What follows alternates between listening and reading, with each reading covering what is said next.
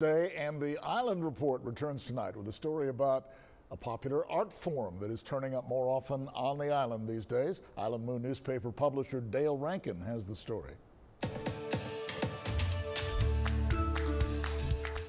While a lot of us have been hunkered down the last few weeks, island artist Karen Wall has been busy working on her latest project, a wall-sized mural in Port Aransas.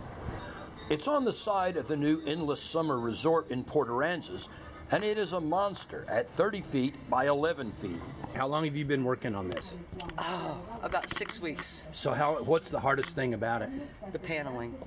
Oh, the surface that you're working on? The surface that I'm working on. If it was flat, it would have taken me probably 3.5, 4 weeks. But I also had a week of bad weather. And it doesn't help any when the dog tries to help and sits in the blue paint. Outdoor murals are becoming a big part of the landscape here on the island. How many of these have you done over the years?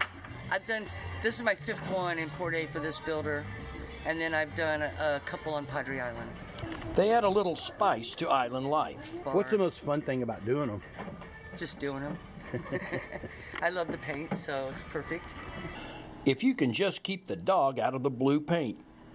For 3 News and the Island Moon newspaper, I'm Dale Rankin, and we'll see you on the island. That is a challenge. Thank you, Dale.